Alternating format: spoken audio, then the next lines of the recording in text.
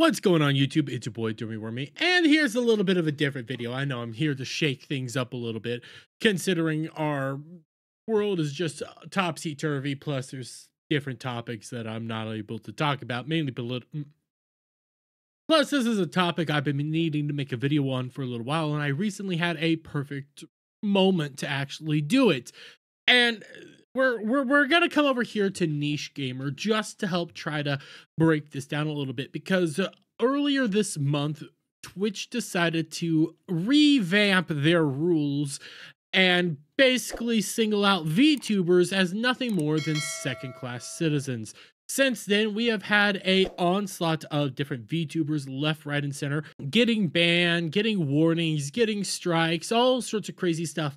And it really does come out as nothing more than double standards when you see some of these events. One girl in particular was playing a video game and got banned for said video game because of sexual content, but even in the rules on Twitch, the video game and the content itself would not be ban worthy. There's been multitude of examples of stuff like this going on, but we recently had another event in the form of Meg getting shut down over on Twitch herself. Now, this story started popping off right around the 27th, so that would have been Sunday or so, in which Meg got a brand new model, decided to go out and show it off to the world, and it's a really good model, by the way. Beautiful, has a bunch of really cool expressions, of great physics. It is just arguably a beautiful model. But when she's doing her new debut of her brand new model and showing off what it can do, she got in trouble for it. And here's the video, okay? Now, this comes from VTuber Family, so go check them out over on Twitter. But here's the video, you know, of her whole, like, debut and stuff. And if I'm going to be fair in what I'm reporting here, I think what got her banned was when she showed off the bikini aspect of her model. Now, there is still a double standard here, because when we continue through this video, we can very clearly see that she's on a beach. And we'll get deeper into this because this is a double standard. This is hypocritical, and this is just another example of Twitch singling out VTubers and treating VTubers as nothing more than second-class citizens than actually treating them as the content creators they truly are. But we come over here to this, and this comes from Meg, and she points out a very good argument. Okay, Twitch, what's going on? I made sure to be TOS friendly. Look at what this category shows. How is that fair? Twitch support, could you please look over my account? If I could get a reason as to why I was banned, then I will make sure to make the corrections to my attire, because that's what she got banned for. She didn't get banned for sexual themes. She didn't get banned for anything else. She got banned for her attire.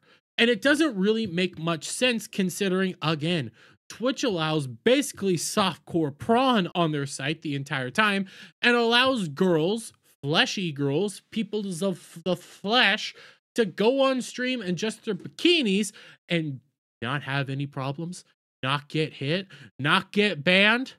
But oh my gosh, a VTuber on a beach, even if it's a 2D beach, she's still on a beach, showing off her new model and her new bikini, gets banned for doing such. That's not okay. But we get some other examples, and you come over here. I have fixed everything that could get me banned with my clothing and the water in my background. I understand lots of people are saying that there was sexualized content in my stream, but that's not what they told me they banned me for. The ban was for attire, according to Twitch. But Elra makes an amazing point in the post. And what her point is this ultimate point here that is actually important. And this is in some of the brand new guidelines that actually came out with Twitch. And I want to mainly single out stuff right down here. And they point out, like, these are the things that could get you in trouble, and some of the stuff that you should probably not do on stream, or if you do, make sure it's categorized correctly. If you're in a setting such as a pool, hot tub, or beach that may not be real, props do not require water within them for us to still consider you in the correct context. Your content is still required to be the correct category and apply an applicable content classification label. Now, here's the thing. A lot of what this stuff has been going on in regards to VTubers is them getting in trouble for showing hips, for being in a bikini, for being in other clothing, not super revealing clothing, but other clothing. And they get hit and in trouble for doing stuff like this. And you can come right up here. The entire policy applies to VTubers in the same way it applies to other streamers. Obviously, it doesn't, but genitalia, buttocks, hips, female presented nipples, and under bust must be covered at all times on general streams. These guidelines apply to VTuber models, but not video game characters, including those uploaded into games such as VR chat. And here's an important distinction here on how Twitch's guidelines just don't make logical sense, and how even when, you do this stuff, you make sure everything's perfectly fine. You make sure all these things get, crossed right. You show everything off the correct way. You could be on a beach in a bikini and still get hit. I'm going to bring us all the way over here to Camille.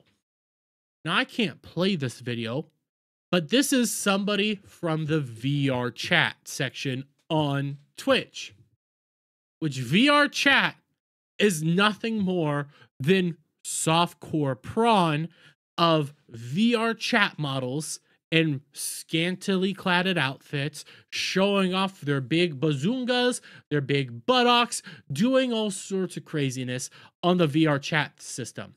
They can dress like this and be perfectly fine. But oh my gosh, you come over here to Meg. Meg dresses like this, gets banned. Gets in trouble. Worse things happen because of all this. Because of how she's depicting herself, because she's not a VR chatter, guys. And she's not a person of the flesh.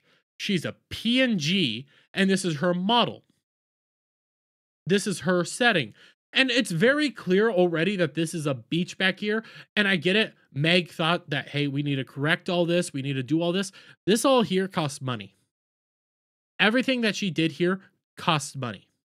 Trying to comply to all these rules, which they're now trying to retroactively enforce on everybody, costs money for these people. Because your model can cost thousands of dollars on some regards, hundreds of dollars on other regards. But these aren't changes you can make overnight. These are changes that take time to make. And to apply to all these isn't easy. And even then, we could come back over here. I don't think she needed to change anything. I think she was just fine. You want to know why I think she's just fine? Because Twitch considers this to be just fine. Twitch considers this to be just fine. So Meg didn't have to do anything in my regards. I think Meg was perfectly fine. Because if you're going to allow it for the people of the flesh and the VR chatters to show off their hips and their bodies, then it's A-okay for the VTubers to do it, correct? No. No, it's not. Because the people of the flesh, no, because VTubers are nothing more than second-class citizens to Twitch. VTubers are nothing more than a category of people that tick off the people of the flesh, tick off the VR chatters because they make more money. They require less work ultimately to actually get on stream. Because in reality, a lot of these girls, they can roll out of bed. They don't have to worry about, brushing their hair or putting on tons of makeup, dolling themselves up for them simps. No, they just get on stream. They can stream in their pajamas. They don't have to show off anything, and they can make money. And the people of the flesh hate that because the people of the flesh have to put in a lot of work to milk their simps. When all it takes for a VTuber is to get up, go to the camera, and start reacting, start creating content, start communicating, and having fun. It doesn't take a whole lot of work there. But the people of the flesh hate that, so Twitch cracks down on VTubers. Twitch decides the VTubers are the problem. The VTubers are the bad people. And we're going to retroactively enforce our policies and make our policies more draconian and single out the VTubers while at the same time allowing all the people of the flesh and the VR chatters to do whatever the heck they want the entire time. Now, ultimately, yes, Meg did get unbanned. Meg is perfectly fine. After 1 day and 2 minutes and 53 seconds, she got unbanned, but she shouldn't have been banned in the first place. None of these VTubers should have been banned in the first place that are getting hit like this. And there's other examples of VTubers on an obvious beach setting in a single piece swimsuit also getting in trouble. There's other VTubers that get hit for playing video games. They're constantly getting in trouble right now because Twitch is not friendly to them. And here's the biggest thing. With Twitch doing everything that they're doing, with Twitch enforcing their guidelines in some really awful ways and some of the other controversies they've been a part of as of late, all it's going to take is for a platform like Kick, Rumble, or YouTube to come out here, take one long look at some of these VTubers and start offering a contract here, a contract there, start going to some of these actual like VTuber companies and discussing with some of these people, VShojo and HoloLive, so on and so forth. All it will take is one of these companies to go to one or two of these VTuber companies or go to some of these independent VTubers and get them to come over to their platform, and then Twitch loses an entire demographic of streamers. All it's going to take is for one other platform to be more kind to VTubers and for VTubers to become a little bit more successful and break in a little bit more money over on these other platforms for them to ultimately ditch Twitch and go somewhere else. This is business now. This is simple marketing aspects now.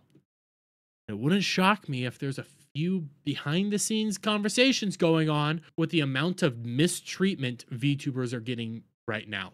But that's just my thoughts on all this. Let me get your guys' thoughts on all this down in the comments below. If you like this video, please give it a thumbs up, share it with friends, hit that subscribe button, hit that notification bell for every time I put out a new video live, guys. And I'll see you on the next one. Bye for now.